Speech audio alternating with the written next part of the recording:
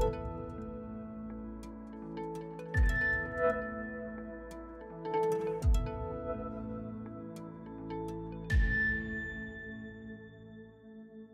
Intergovernmental Panel on Climate Change issued a very dire-sounding report at the beginning of April this year.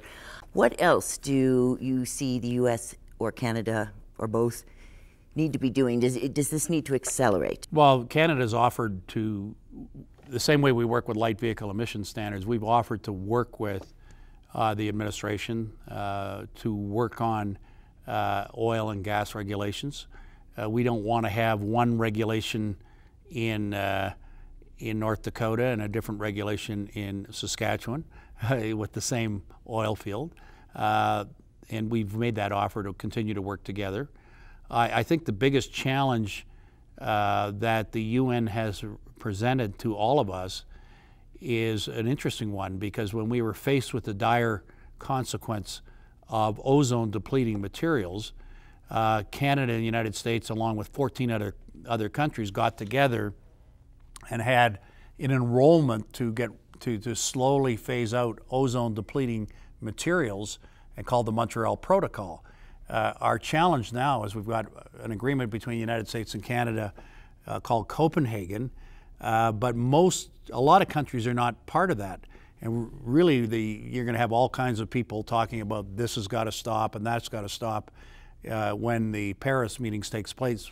But what really has to happen is we've got to take a small group of countries and expand it to a much larger group. Europe, Canada, United States are having various degrees of results in reducing, and some would argue not as fast as we should, greenhouse gas emissions. But there are lots of countries that are not part of that agreement, and I think that that's going to be a real challenge with international discussions in 2015. Especially some of the emerging economies that are using oil perhaps at a faster rate than they had before. Yeah, and they will continue to have. There will continue to be a demand on oil and world demand as more people, thankfully, are able to go from people that weren't in the so-called middle class in their own countries and are rising in economic, rising out of greater poverty into more sustainable family incomes in their own countries.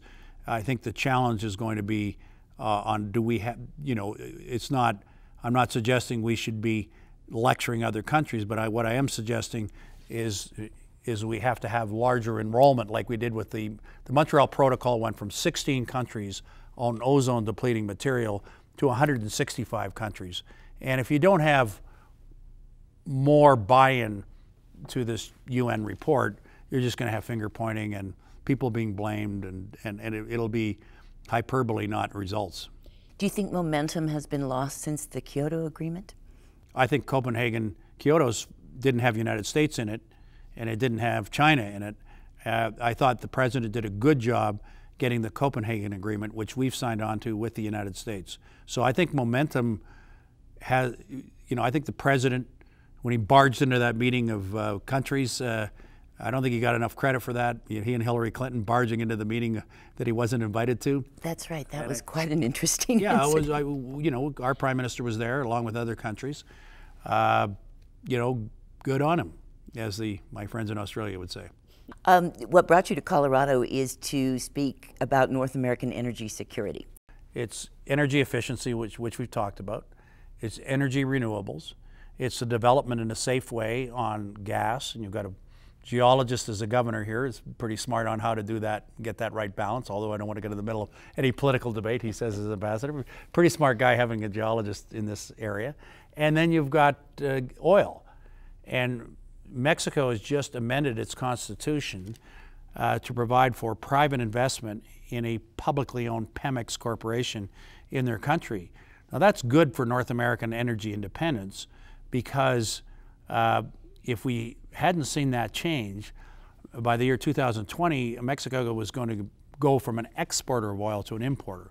So I think the courage he showed in getting those constitutional changes is good for energy independence in North America, in our neighborhood. We have oil, gas in Canada, United States, and Mexico. We have renewables. We have energy efficiency policies that we got to put in place, and we are putting in place. And I remember coming here years ago, and there was lineups at gas stations, and you know, we were pretty reliant on other countries that would go to big meetings in Venice and raise our gas prices, and also at the same time we had lineups. So it's not the preferred way to go. Part of what is being harvested in that Keystone situation is oil sands. Yes, have you visited any of those Yes, I have. operations? In its alpha stage, the oil sands were, you know, had higher emissions than they do today. They use more water. They use 10-to-1 water to oil, and now they're down to 1-to-1. By the way, ethanol is about 3.7-to-1 of water. I don't know the current numbers. I may be off a bit. I remember as Premier developing some of these biofuels. And, you know, it's got to continue to go with innovation. It's got to continue to reduce its per barrel emissions through energy efficiency, through innovation, through smart technology.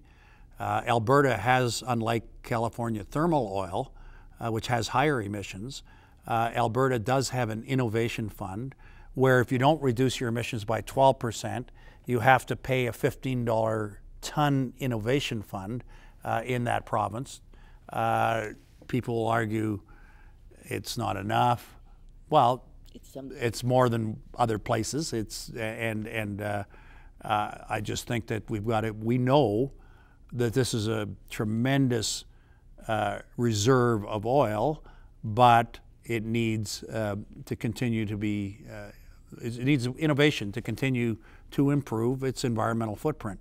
Yeah, you know, it's, there's no question. It's when it first started, like everything else, it you know, it has to had some work to do on the sustainable side, and you know, we have reclamation laws in place in Alberta on land reclamation. It doesn't exist anywhere that I know of around some places, he says diplomatically. So it's a work in progress. You're absolutely right.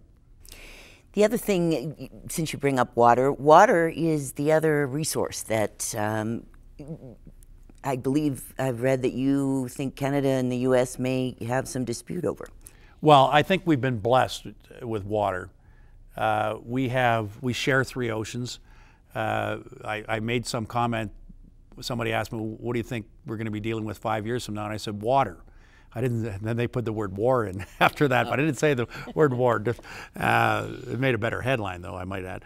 But I think water is both an opportunity and is going to be a challenge. You look at the Great Lakes, we have 20% of the fresh water in that body alone. We have water projects I've worked on in Montana, the Flathead River, where we were going to propose something that didn't make sense to the people on the other side of the border. The water doesn't flow always the way of the CNN weather map, so we got water projects going north, you know, water going north, water coming south. And you can look at the Columbia River, Lake of the Woods, Great Lakes, Flathead River, Lake Champlain, you know, you name it, we've got water. We have blessings of water, but we can't take it for granted. We've got to ensure that we manage the water quantity. You've got the Colorado River here, of course, it's always an interesting issue. Quantity and ultimately quality of water. So I just think it's going to provide a great opportunity. Again, we've been blessed in North America where we live and where we reside, as we are with so many other resources. But just because you were born to resources doesn't mean you can take them for granted, in my view. A lot of water is used by fracking operations, yes. And that is one of the concerns that Coloradans have. I'm sure you're familiar with yes. the communities that have voted to ban fracking. Is it as much a controversy in Canada, that technique of releasing natural gas? Well, we've been doing it for a while longer, and you know, we certainly see the benefits of affordable, reliable, safely produced gas. And I would say to the industry here, have the highest possible standards, because if anything happens, you'll be defined by the the weakest link, if you will. So everybody has to practice very, very high standards of protecting the water table and policies that introduce the reuse of water as a very in a more sustainable way than just using it and abusing it. So I know that Colorado's worked hard on getting that balance, and more power to them. I think they got more of a legislative or more of a policy regime, I don't know whether it's legislation, than other jurisdictions in the United States that I travel to. Thank you, Ambassador Gary Doer, Canadian Ambassador to the United States. Well, it's great to be in the Mile High City.